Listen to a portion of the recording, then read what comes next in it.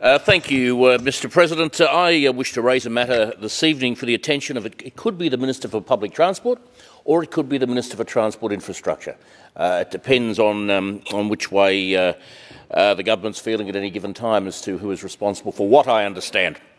But the situation is that parking is a major issue in the township of Sunbury. Well, it was until very recently when the roadworks on one side of Sunbury and the level crossing works in the middle of Sunbury have actually pretty much forced everybody to flee the CBD. So there's plenty of parking at the moment. But when things get back to normal, we know that, if indeed they ever get back to normal, we know that the parking will be a very serious issue once again. Now, so serious is the issue, in fact, that before the last election, the invisible member for Sunbury, Josh Bull, made a commitment to make a substantial injection of parking places at the Sunbury railway station.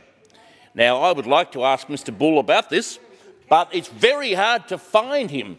Very hard to find him indeed, and I am hoping that the minister might be able to, cut straight to the chase and actually go to where these decisions are made and to fix it, because we do need that extra parking. It is absolutely desperate, because there is without doubt a significant financial impact on small businesses in the Sunbury CBD as a result of the lack of parking. Not only has the government not provided the parking that it promised, it's actually cut back on parking, because the level crossing works have taken over one of the main car parks in Sunbury, therefore stopping people from using that to park so that they can go shopping. So it is a diabolical situation, whichever way you look at it, and all I am asking the minister to do